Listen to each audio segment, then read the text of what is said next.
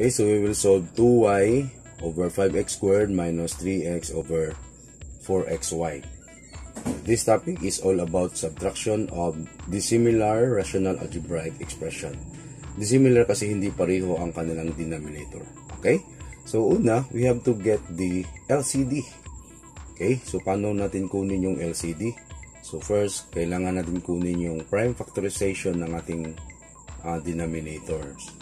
Okay, so see, first we have 5x squared. So yung prime factorization dito, 5 times x kasi dalawang x yan, x squared. Next we have 4xy. So yung prime factorization niya ay 2 times 2 times x, pwede dito, pwede dyan times y. So, yung LCD, 5 times 2 times 2 times x times y. So, 5 times 2, that is 10 times 2, 20. Okay? So, LCD plus 20 tapos x squared times y. Okay, yun ang LCD natin. Okay, ngayon gamitin natin si LCD para makuha natin yung equivalent fraction of 2y over 5x squared. Okay? So, si LCD na 20x squared y, i-divide natin kay 5x squared tapos i-multiply natin kay 2y times 2y. Ay, wag yan, magamitin si x. Yan. Okay, times 2y. So, 20 divided by 5, that is 4. Okay? Si 4. I-cancel natin tong x squared. Cancel ang x squared. Kasi x squared divided by x squared, that is equal to 1. Okay? And then, meron pang naiwan ng y. So, 4y. Then, multiply natin siya kay 2y. So, 4y times 2y, that is equal to 8y squared. Okay? Therefore, ang equivalent fraction of 2y over 5x squared ay 8y squared. 8y squared. Tapos, ilagay natin yung LCD natin na 20x squared y. Then, kopyahin natin yung minus. Okay? So, next naman, wala akong space. Dito naman kay 3x. Kunin natin yung equivalent fraction ng 3x over 4xy.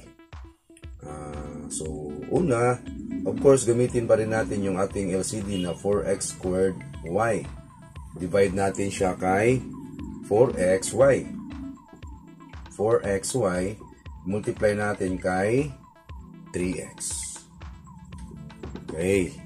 Ngayon, cancel na 20 divided by 4, that is equal to 5. Okay? Kita pa ba? Then, x squared divided by x, ay naiwan ay x na lang. Okay? Then, i-cancel natin si y. Then, multiply natin siya kay 3x. So, 5x times 3x is equal to 15x squared. Kita pa? Kita pa.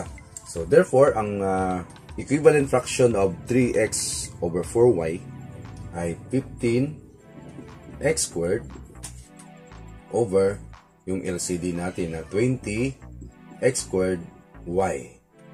Okay, ngayon, kung pwede natin sila i-combine natin. Pero kung hindi sila similar, since hindi sila similar, ay hindi sila pwedeng i-combine.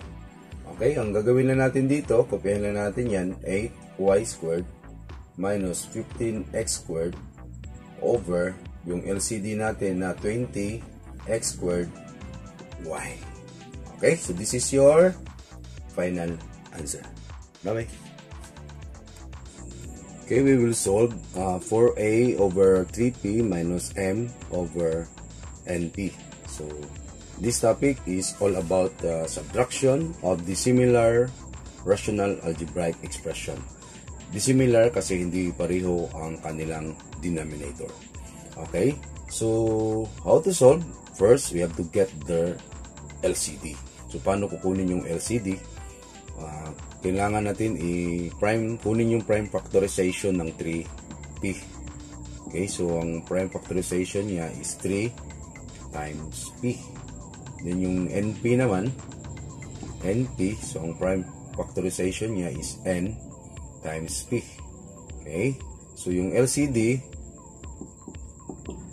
3 times n times p. So, or equals LCD is 3np. Okay? So, since nakuha natin yung LCD, gamitin natin siya para i-divide natin kay 3p at i-multiply natin kay 4a. Okay? So, LCD na 3np, ibaba ko lang kunti ha. So, 3np, divide natin kay 3p. Kailangan natin kunin yung equivalent fraction of 4a over 3p. So, divide natin siya kay 3p, i-multiply natin siya kay 4a.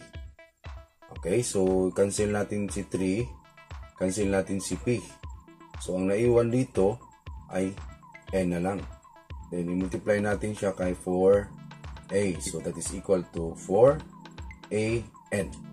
Okay, so equivalent fraction of 4a over 3p ay 4an over yung LCD na 3np. 3np. Okay? So, minus, kasi minus yan. So, dito naman tayo sa m over np. So, kunin natin yung equivalent fraction niya. So, of course, gamitin pa rin natin yung LCD na 3np. I-divide natin siya kay np. Okay? Then, i-multiply natin siya kay m. Okay. Ngayon, i-cancel natin yung np kasi pag i-divide natin yan, ang result yan 1. So, meron pang 3 na i-1. So, 3 times m, that is equal to 3m. Okay, therefore, ang equivalent fraction ng m over np ay 3m over yung LCD natin na 3np. So, equals. Ngayon, pag similar ang ating numerator or the same yung kanilang variables, pwede natin sila i-combine. Pero since hindi ito pareho, okay, ang gagawin natin dito, kopyahin lang natin yan. 4an minus 3m over yung LCD natin na 3np. So, this is your final answer. Bye-bye.